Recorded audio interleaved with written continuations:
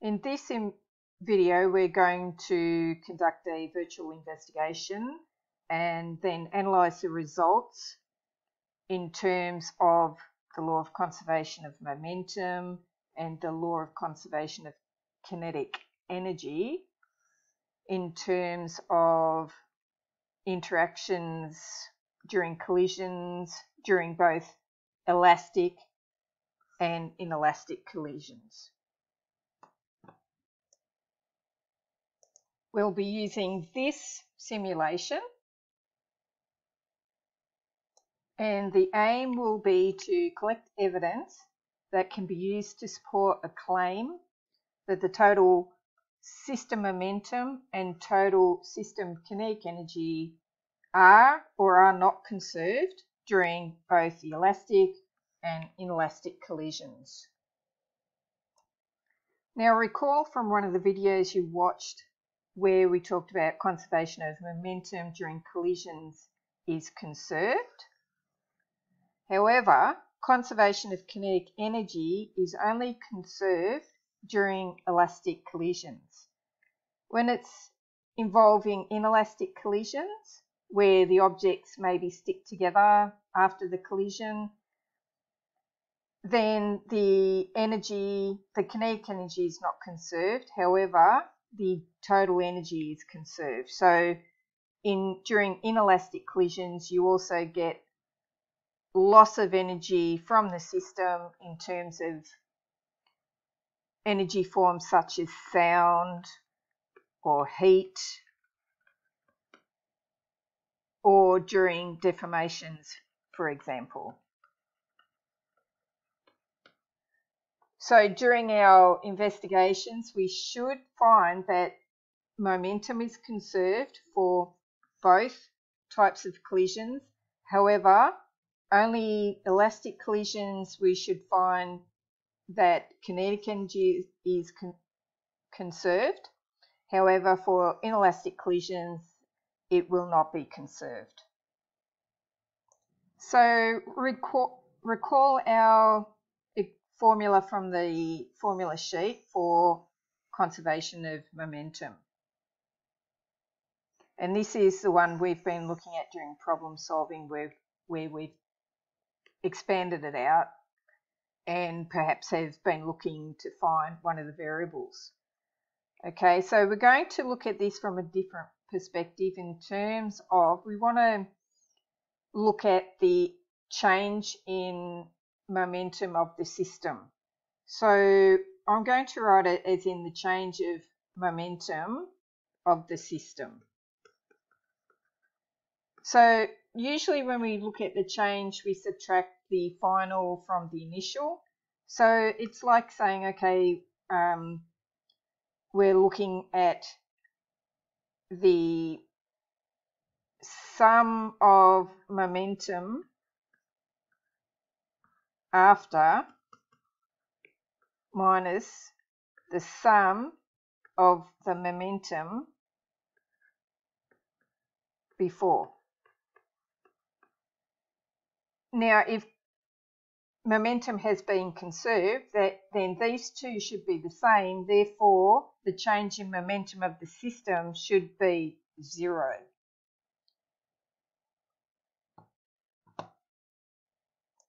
And likewise for conservation of kinetic energy.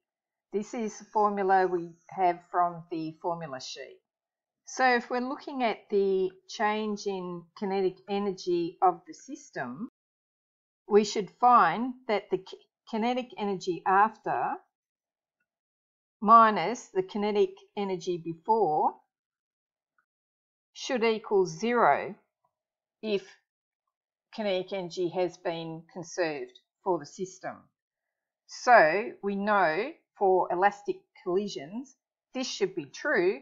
However, for inelastic collisions, we're expecting it not to be true. Okay, so I'll give you the link to the interactive, and then to open it up into full screen, you just click in this corner here.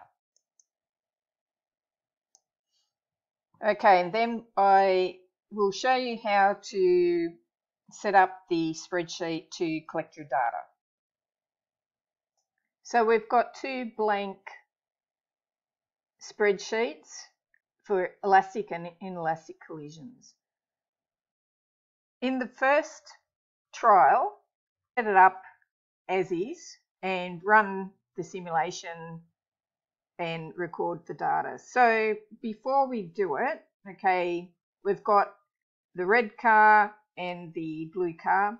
The mass of both cars are 1 kilogram, and the initial velocity of the red is 5 meters per second in the positive direction, and -5 for the blue car.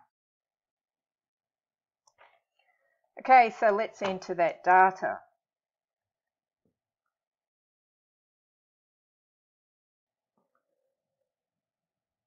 Okay, so we will run the simulation and collect the final velocities.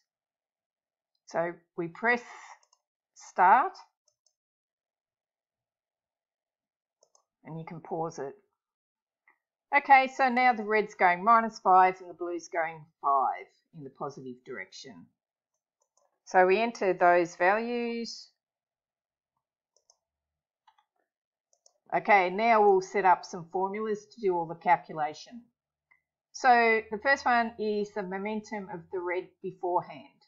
So momentum of red before is equals the mass times the initial velocity. And we want the momentum afterwards. So it's the mass times the final velocity. Okay, we'll leave the kinetic energy for a bit. We'll just go on and do those same calculations for the blue. So it's mass times initial velocity for that one, and then equals the mass times the final velocity. Okay, so let's do the kinetic energy of the red beforehand. So it's equals 0.5 times mass times the initial velocity squared. So that's that little hat sign above the 6 squared. Okay, now we can do the kinetic energy afterwards for the red vehicle. So 0.5 times mass times the final velocity squared. We'll repeat for the blue car, so we've got equals. Okay, so let's calculate the sum of the momentum before. So equals, the momentum before is 5 plus of the red car and the momentum before of the blue car. So we add those together and we get 0. For the momentum, sum of the momentum afterwards, so the momentum of the red after plus the momentum of the blue after, we get 0. So therefore the change is simply the sum of the momentum afterwards minus the sum of the momentum beforehand. So same, let's do the kinetic energy before. So the sum of the kinetic energy of the red car before plus kinetic energy of the blue car before equals, and then for afterwards, kinetic energy after plus that one. And then to calculate the change in kinetic energy, it's equals the sum after minus the sum before. Okay, so our evidence from this first trial is that kinetic energy has been conserved, and from this value here, and also that momentum of the system has also been conserved for this inelastic collision.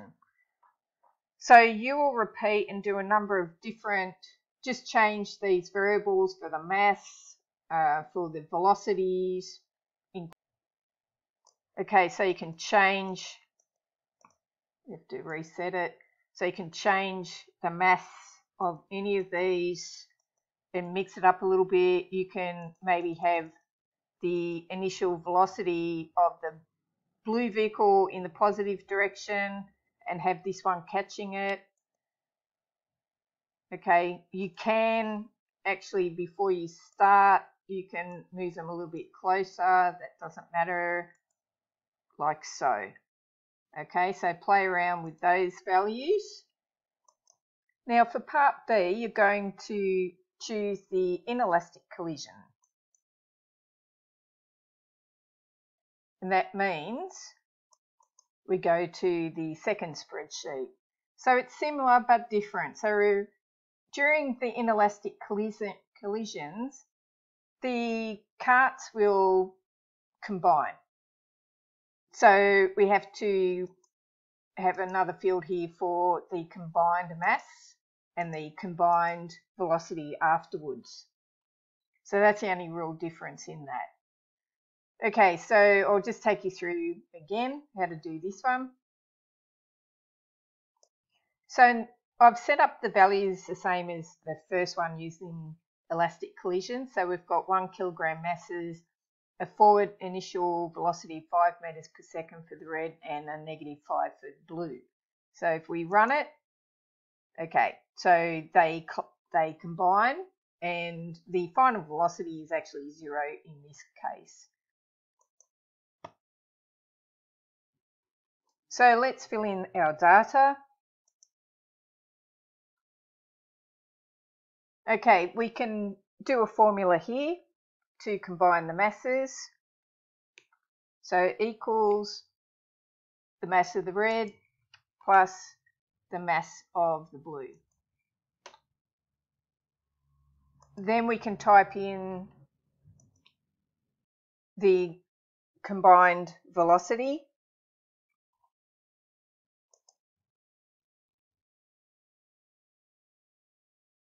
And then do all our calculations here. So momentum of the red before,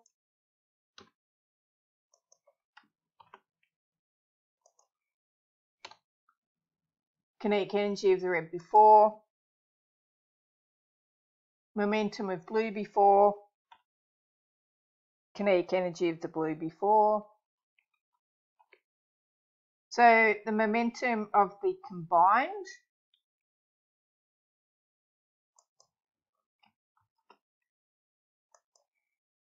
gives 0. The kinetic energy of the combined. Now we can do the sum of the momentum before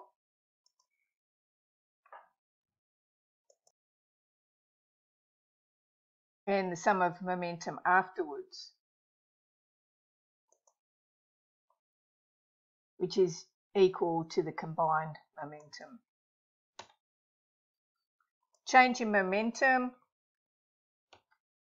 so it's the sum of the momentum after minus the sum of the momentum before. Sum of kinetic energy before, sum of kinetic energy afterwards, which is the combined kinetic energy. And then the change in kinetic energy of the system is the final, well, the kinetic energy after minus kinetic energy before. So what's our evidence here? The momentum is conserved because the change in momentum is 0. However, kinetic energy has not been conserved. So the sum of the kinetic energy afterwards is less than the kinetic energy beforehand. Now I'm just going to quickly look at my data when I did it, because I want you to realise here, if it's suggesting that momentum has not been conserved because this is not 0, it's actually due to a rounding error from the simulation, because the simulation is only recording, for example, to 1 decimal place. So there might be some sort of rounding error. So essentially, if it's, maybe 0.1 or 0.2, that's, it would be 0 if we had it to a more number of decimal places. Okay, and just to finish off with this one, remember to any cells that have formulas, you can copy them across, ready to go.